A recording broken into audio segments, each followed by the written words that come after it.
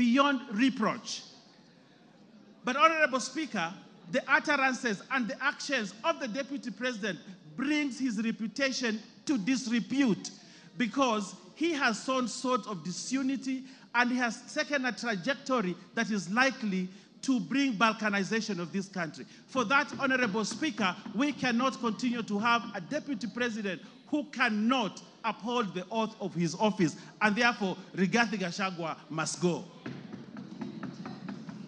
Honorable Speaker, if you look at the story of Pompey, the wife of Julius Caesar, you realize that although she had been accused of sacrilege, but the court acquitted her.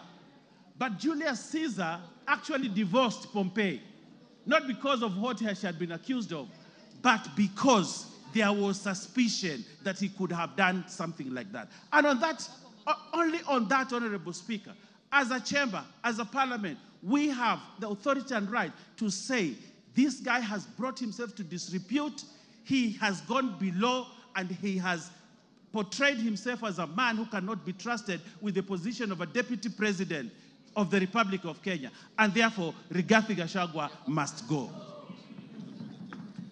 Honorable Speaker, Article 131(2) C and D gives the president and his deputy the responsibility to promote and ensure the unity of the nation and promote respect for the diversity of the people and communities. Honorable Speaker, the Deputy President has presided over the politics of exclusion and has championed the rights and resource allocation to only one region of this country.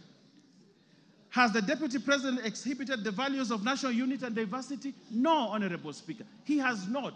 He does not embrace that value, a key value of the Constitution, and therefore this Deputy President must remain impeached because for him the vocabulary of diversity and unity does not exist in his vocabulary. On that premise, Honorable Speaker, the Deputy President, Geoffrey Rigathi Gachagua, must go by end of today.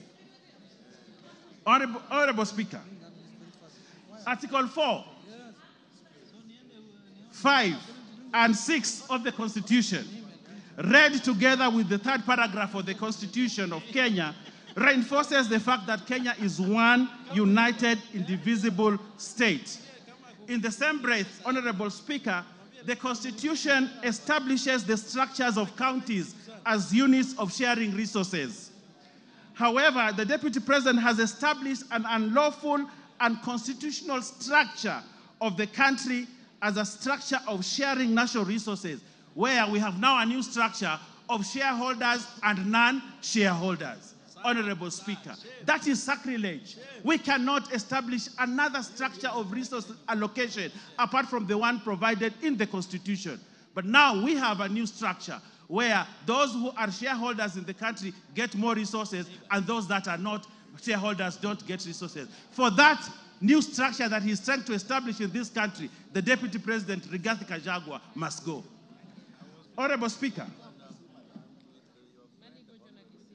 there was a time in this country, Honorable Speaker, if you allow me to say this, and I will ask you to add me a few minutes more to say this, that there was a time in this country when the Deputy Chief Justice, the Honorable Nancy Baraza, was bundled out of office because of impropriety, because of an issue that Kenyans thought was not proper.